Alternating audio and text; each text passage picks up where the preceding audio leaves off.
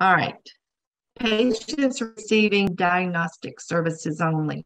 This is a long guideline. There's a lot of information in here. I've got examples on the next slide.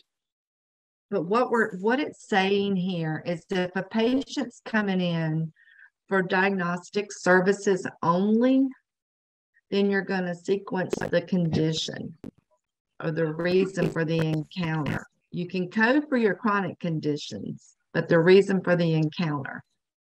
If a patient's coming in for routine lab and radiology, then you want to assign the code Z01.89.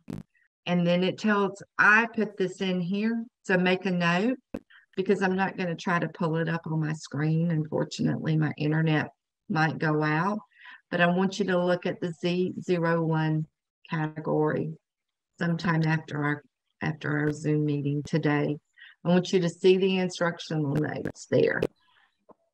And remember, if you follow the instructional notes, it typically tells you the specific diagnoses, what to include in the diagnosis coding that you are doing.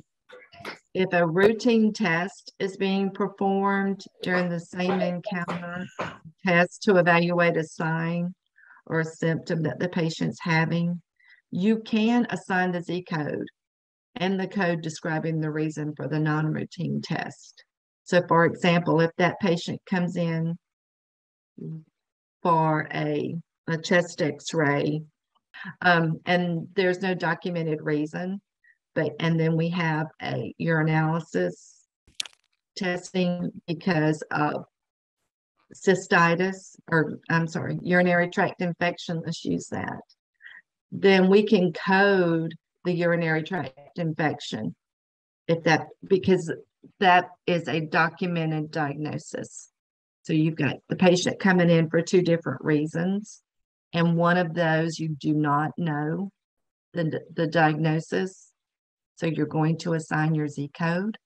And for the other one, you do have a diagnosis, you would assign your diagnosis. Here's something to pay attention to.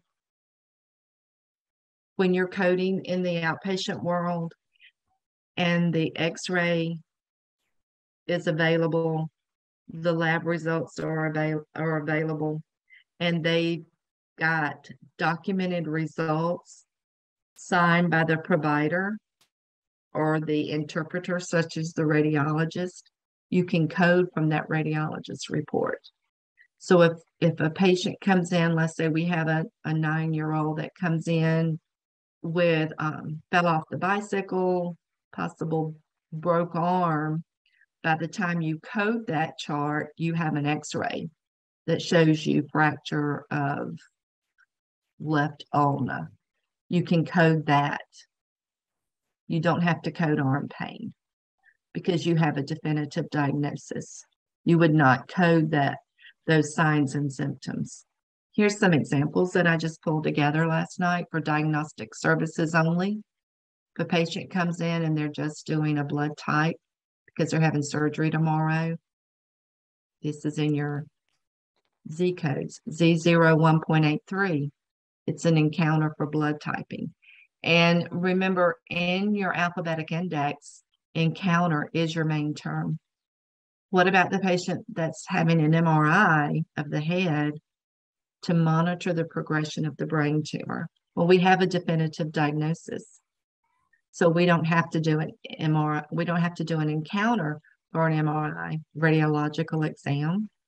We can actually code D49.6 brain tumor. And then we have the patient that comes in with no symptoms to have a CBC.